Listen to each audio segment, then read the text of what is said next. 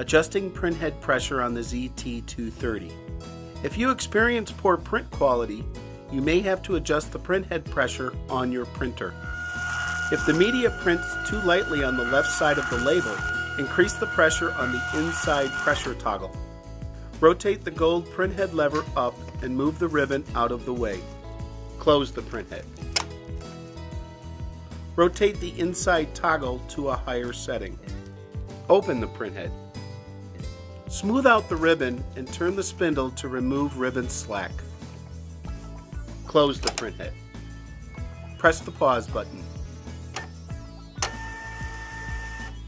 The media now prints with even pressure and good resolution.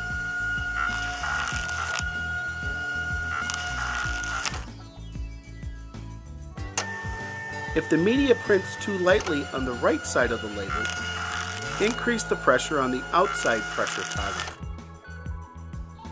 Open the printhead and move the ribbon out of the way. Close the printhead. Adjust the outside toggle to the next higher setting. Open the printhead. Smooth out the ribbon and turn the spindle to remove ribbon slack. Close the printhead. Press the pause button. The media now prints with even pressure and good resolution.